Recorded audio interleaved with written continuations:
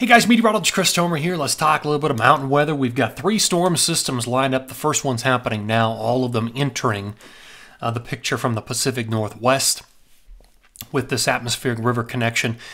So there's two main surges, one happening now and then another one 11.3, 11.4, and then I'll show you there's kind of a trailing weak element to this atmospheric river. I'll show you that coming up, and we're going to get this flow pattern out of the west-northwest that does favor the Tetons for some nice snow, so we'll look at that as well.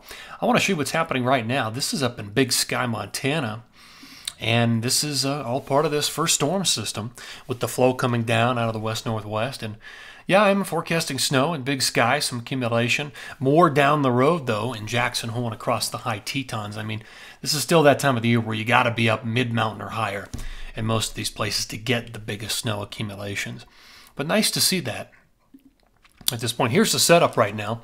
So one area of low pressure there, another one right here, and another one right here. So a trio of low pressures. This is water vapor imagery. The reds and the oranges represent drier air aloft.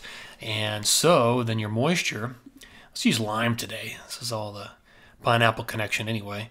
And there's your flow. So everything's just following that jet like an escort of moisture into the Pacific Northwest and BC, and then we're seeing overrunning snow through Banff and Montana and Wyoming.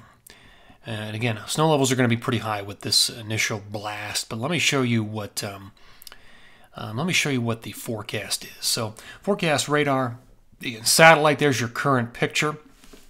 Here we are through the night, so it continues to snow. Big Sky down through the Tetons, and then that storm will exit. Now, a little bit of snow continues tomorrow afternoon in the Tetons. Here comes the next storm, Pacific Northwest, BC. You can see what happens, very similar to this. There comes the flow by the 4th and into the 5th, down across the Tetons. Here comes the third storm system into the Pacific Northwest. This one's a little bit colder, so this one's going to have lower snow levels in the Pacific Northwest in BC, which will help the snow accumulation immensely.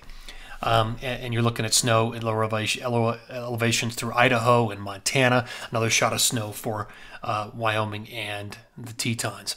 And then that storm begins to transition away. But that's by the 7th, Tuesday of next week. Now between Tuesday and Wednesday, that storm, as it exits, will probably drag a cold front down through the Wasatch and probably parts of Colorado.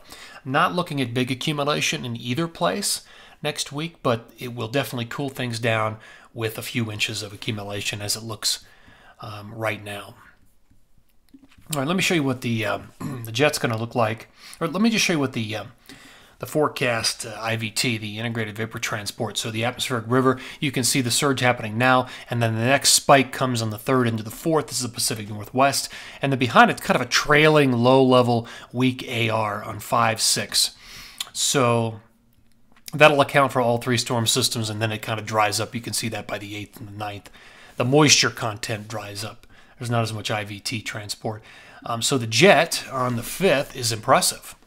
With this second surge of AR moisture, you can see it's got a powerful orientation, just like a conveyor belt bringing that moisture in, and then the flow down west-northwest into the Tetons. Further down the road, this is late on the 10th, a whole different pattern by the 10th. You can see an area of low pressure being coddled there through California. Right now, it doesn't look big. It doesn't look big at this point, but there is a dip in the jet stream by the 10th. All right, numbers. So through the 5th, took these down a little bit across the Tetons, but still looking for 6 to 10, and a few in Big Sky. And the rest is going to be at high elevations of BC and Banff. Second period, 11.6 through 11.10, a little further transitioning of the jet, brings some snow down through, and it's light through the Wasatch, through Colorado, very light. In fact, really not looking for anything big. Moderate accumulations up in Wyoming, in parts of the Pacific Northwest. But that's the pattern, 11.6 through 11.10. Thanks, guys, for tuning in here. Always appreciate it. Take care.